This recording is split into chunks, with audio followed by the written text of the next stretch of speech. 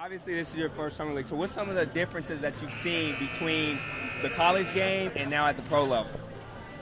Just the physicality of the game, and how the refs call fouls and stuff. Most of the stuff we do there would be fouls in college, but there's nothing. So that's definitely one big difference. All right. So, what can we expect? What's some of the things that you feel you need to work on a little bit more as for the upcoming season, and what you can help your team with?